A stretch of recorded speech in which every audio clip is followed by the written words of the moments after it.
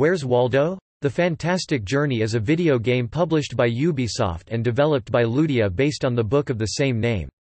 It is a puzzle-adventure game released for the Nintendo DS, Wii, Microsoft Windows, and the iPhone, and is also a remake of The Great Waldo Search, released in 1992.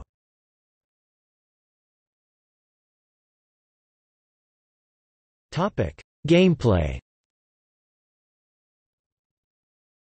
Like the other games in the series, the object of the game is to search for hidden characters and items within a time limit.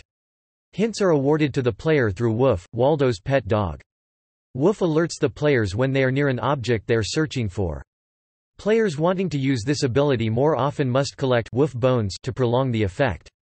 Unlike the NES video game adaptation of Where's Waldo, and The Great Waldo Search, which relied on a directional pad to search for targets, this game allows players to utilize more superior pointer-based motion controls, the Wii Remote's infrared sensor, the DS and iPhone's touchscreen, or a mouse, depending on the platform, to easily look for desired search targets.